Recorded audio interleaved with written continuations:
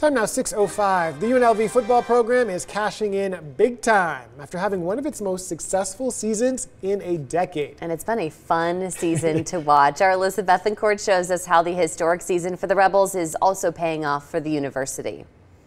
This year's 9-4 Rebels secured a winning record for the first time since 2013. On top of that, the team was invited to a bowl game, and all of their wins on the field are bringing in the big bucks for the program.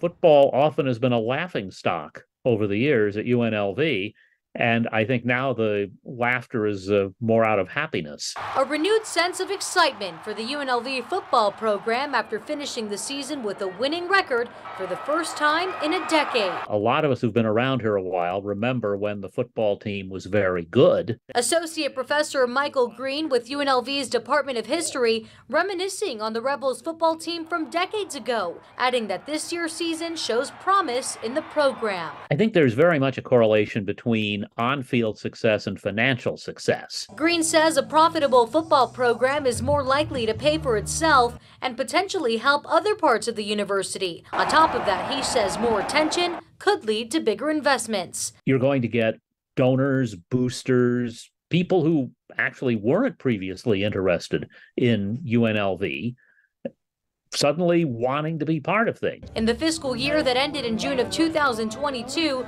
the Rebels reported more than $1.4 million in football revenue. Reports show in each of the 3 years before then, they lost money.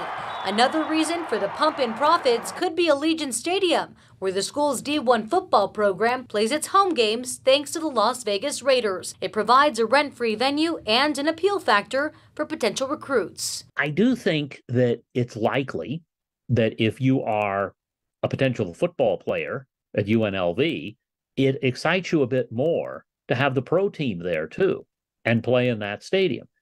Now, expenses and revenue from the past 2 seasons are still being sorted out, but all signs are pointing to the 2023 season being another profitable one for the UNLV football program. Reporting outside of Allegiant Stadium, I'm Alyssa Bethencourt.